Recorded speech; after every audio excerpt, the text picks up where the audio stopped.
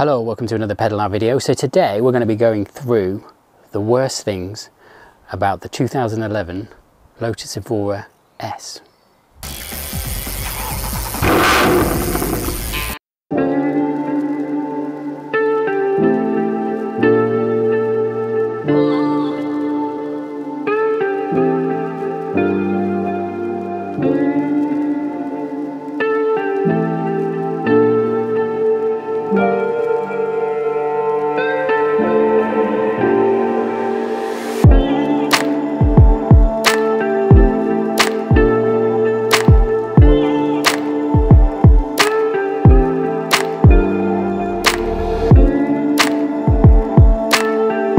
Worst things about the 2011 Lotus Evora S, and these are in no particular order. It's that you have to turn the side lights off as well as the main lights when you get out. So if you've got the main lights on and you get out to turn your lights off, you have to hit the button twice. It's a small thing, it's just annoying. Lights on. Okay, shut the door. There you go. Lights on. Okay, one button. Sides, main beam. Turn that off. Turn that off as well if you don't. So they're on now. Open the door. You can't always tell that they're on. Two button pressing. There are buttons on the steering wheel of this Lotus Evora, and they are for the cruise control. I like that. I like having cruise control. It's kind of cool, but I would prefer it on an indicator stalk, like in a lot of cars. I would infinitely much more prefer on my steering wheel to have buttons for the volume for my stereo. If anybody knows how to adapt that, put it in the comments, tell me about it. That'd be quite a cool thing to do. First world problems, I know, but there you go. Some of the buttons on the dashboard, well, you just can't see them when you're sat driving the car.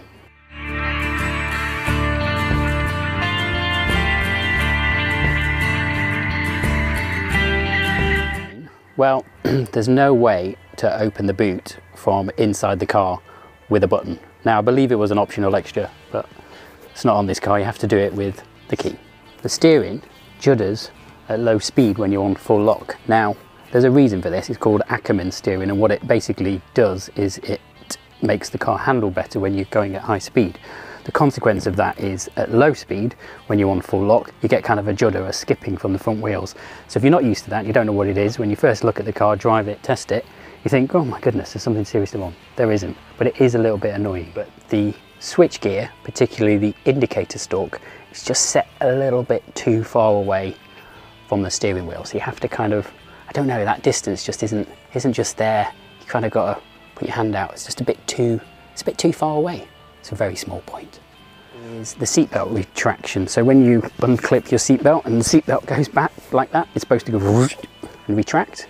On this, it does it, but just really, really slowly. So much so that at one point, I actually kind of got out the car and the belt was kind of there and the buckle was on the bodywork, and I shut the door. And I shut the door on the buckle as it was hanging there on the bodywork. It's not good. It needs to be kind of a quicker retraction. Bit annoying. Small, bit annoying.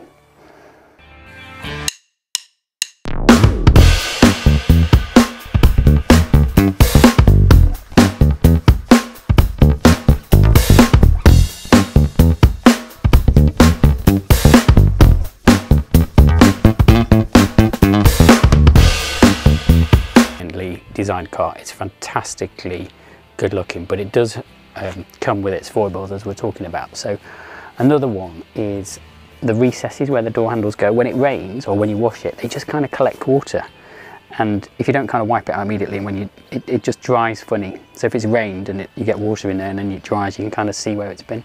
Also, when you open the boot, if it's been raining or it's had water on it, there's no clever way that that water is dispersing itself down the sides. It just drops into the boot. So whatever you've got in there, it's going to get wet. More quirkiness of the Lotus, the sun visors. I don't know, they're just too thin.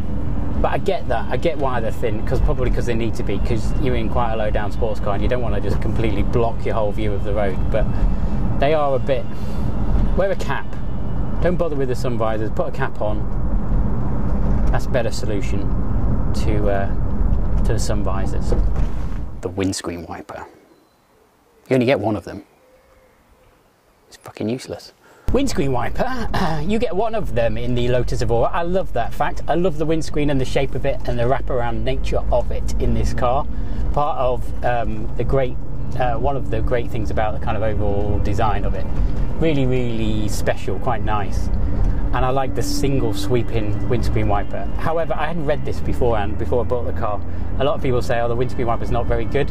I don't think it's to do with the blade. I think it's just the position of the kind of the arm against the windscreen and how it really just doesn't get that much pressure on it. So it works. It's just not the best. It's the gear change. Now, I get it.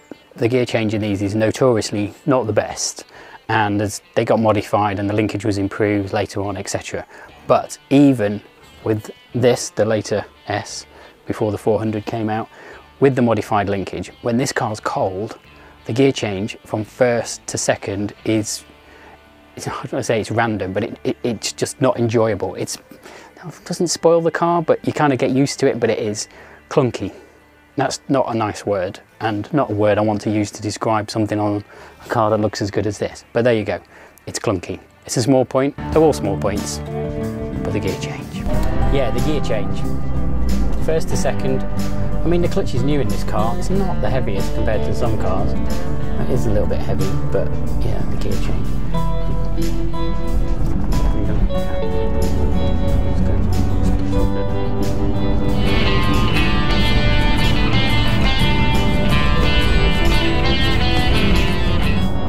Thanks for watching this pedal out video. Please, please, please don't be offended by my take on the worst things about the Lotus Evora, because I absolutely love this car. So they are the worst things, but they are infinitely outweighed by all of the other brilliant things, which I'll do in the next video. Coming very soon. Thanks for watching. Please feel free to like, put something in the comments. Most importantly, subscribe, and see us again. Thank you.